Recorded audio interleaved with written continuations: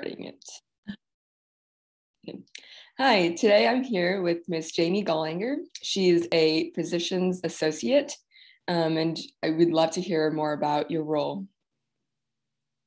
Well, first of all, thank you for recognizing that our name got upgraded to physician associate, because for forever and ever it was physician assistant. And I think that kind of associated us with a negative, or mediocre connotation or something. I didn't think of it that way, but the industry did. So anyway, thank you for recognizing our new name. My name's Jamie. I've been a physician assistant. I've been practicing since 2006, all in Bentonville and Rogers area. I went to school at Missouri State, which I love. Go Bears. If any of you are thinking about being a PA, you should 100% look at Missouri State in Springfield, because they have a wonderful undergraduate degree that can funnel you into their PA program, and it's a great PA program. Really sky's the limit, because they have such a good relationship with Cox and St. John's up there, and they are level 1 trauma centers. So they have a lot of access to some pretty fantastic care. But anyway, I became a physician assistant because I wanted to work in healthcare, but I didn't necessarily wanted to be a physician and be the sole one in charge. I wanted to be more of a team aspect, if you will, working hand in hand with physicians. My father is a physician, and just over the years, I kind of saw the evolution of medicine, where the physician the physician originally was in charge of the patient care, but as we know in America, medicine has become a business, and so now it's more corporate, where less of the control is in the hands of the physician and more so in the corporate entity. So I felt the physician assistant role would give me a really good way of still being able to get a lot of hands-on time with the patient, work with some pretty amazing physicians and learn lots of things, but not be able to have to lose so much control as far as the corporate part goes. So PA school, as you all know, is 2 years. Everyone starts talking at the end of the first year, well, what do you want to specialize in? What do you want to be? Well, it's kind of like asking a little kid what they want to be when they grow up. Some know and some don't. And I didn't have a clue, but what I really wanted to specialize in, I really loved all my rotations. But when my husband and I moved to Northwest Arkansas in 2006, there were 2 job opportunities, one in GI and liver and one in oncology. And I picked the one in GI and liver, and I absolutely just loved it. The more I learned about it, the more I loved it. And it's such a broad field, going anywhere from the mouth all the way down to the colon. So many different disease processes, a wide age range of patients to take care of. I mean, I just absolutely loved it. After about 4 years of GI, I love the field of GI, but I realized I was not very good at clinic. Clinic needs to be kind of a fast-paced environment. And I was fast in the hospital, but I just couldn't get it on the clinic side. So I decided to become a hospitalist. And I was lucky enough that the hospitalist director at Mercy hired me in 2010. And that was my home for 8 years. And it was wonderful. All I did was take care of people that had to come in the hospital, that needed to be admitted to the hospital, and help their families kind of understand, trying to figure out what happened, how they get there, and try and get them better and organize the team. Do they need cardiology, nephrology, neurology, dermatology, orthopedics, like what did they need, infectious disease and whatnot. So I did that full time for 8 years. And I absolutely loved that role. There's nothing better than bringing somebody in the hospital who doesn't feel good and their family's frustrated and sad, and seeing them leave happy and healthy. So that was a super rewarding job for me. I had 2 baby boys in 2 years. So I decided, my husband traveled a lot, and medicine is, it's really demanding. And I credit all those working PA, NP, and doctor moms out there still in the hospital full time. I just realized that that was not sustainable for my family. So I was looking for something where, if my husband were to be gone, it wouldn't be such an emergency if I had to take off, or I was looking for something with more steady daytime hours, no nights, no weekends, no call, just because of his travel schedule. And in the middle of my hospitalist career, I developed a love for aesthetics. So a long time ago, I got trained in Botox and dermal fillers, and so I kind of did that on the side while I was a hospitalist. And then when I was looking to find something else full time outside the hospital, I was lucky enough to find the amazing physicians at Women's Health Associates who were opening up their own aesthetics wing. So that's primarily what I do now. I do Botox, dermal fillers, all the injectables, Sculptra. We just brought on the new cellulite injectable, and I also do Morpheus 8, which is kind of an aggressive ablative procedure for collagen production and skin tightening. And I also help oversee the estheticians because they do a great job, and they do some procedures too that I help oversee, laser treatments and whatnot. So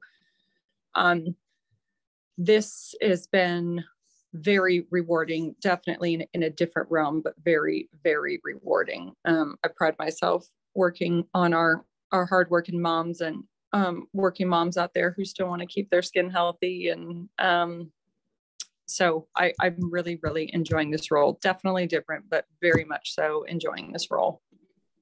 Oh, wow. Thank you so much. You've had so many amazing roles over the years.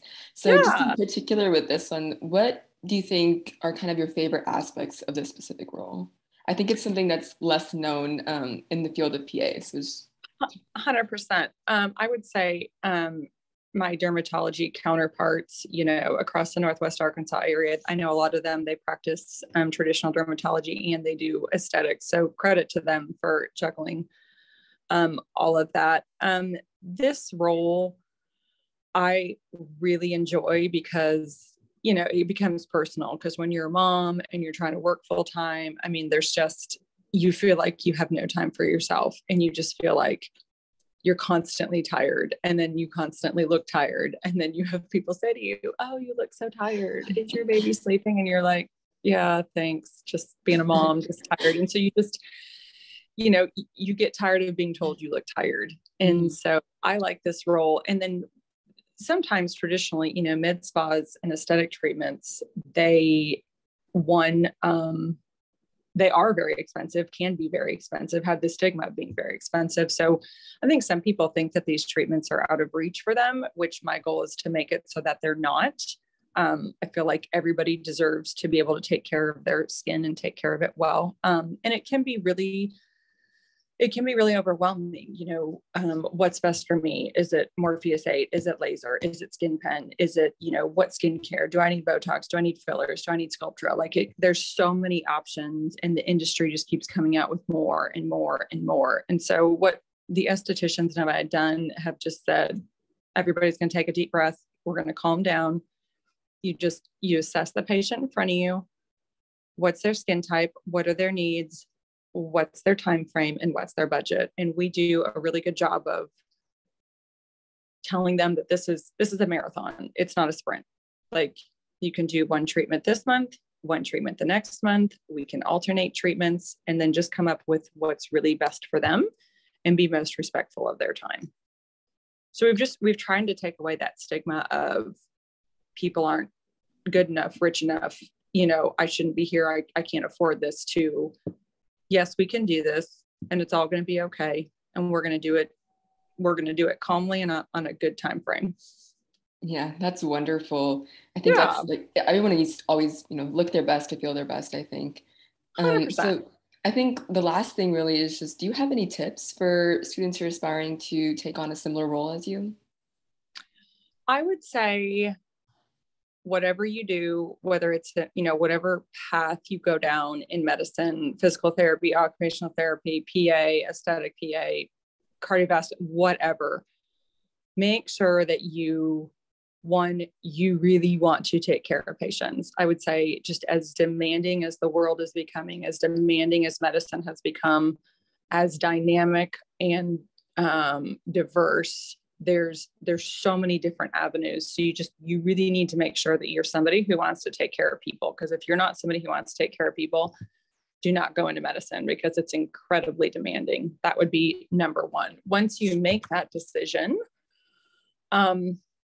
make sure that you focus on, I know anatomy and physiology isn't always the fun stuff, but you got to know that stuff down pat. That is how you if you can understand why the body is doing what it's doing, if you know your anatomical structures, and your muscles and your layers and your ligaments and what their role is and what they do, then that will make you a much better clinician no matter what you do. And I know it's not the most glitzy and it's not the most glamorous, but you really have to focus on those two courses to make sure that you do the best you can. Okay, thank you so much for everything. I really Yeah. loved hearing about your different roles and how it's transformed. And I think it's, just a great lesson. I think the one thing that I personally really like about PA is that you can switch easily. Like rather than, if you're going to medical school and you specialize in something, it's very, very difficult to be able to switch your career. And I think that's something that's really nice about, PA schools, that you can kind of switch your areas and your expertise pretty easily. 100%. That is, to your point. I'm sad. I'm sorry I didn't bring that up, but that is definitely a bonus of being a PA or nurse practitioner. If you, like I said, I went to GI to hospitalist to aesthetics, and many of my friends have gone from urgent care, family practice, dermatology, to other roles. So sky's the limit, and there's a shortage of providers in the United States overall, like regardless. So there's lots of opportunity there. Mm-hmm. Well, thank you so much for joining us today. We really enjoyed learning from you. Absolutely. Bye.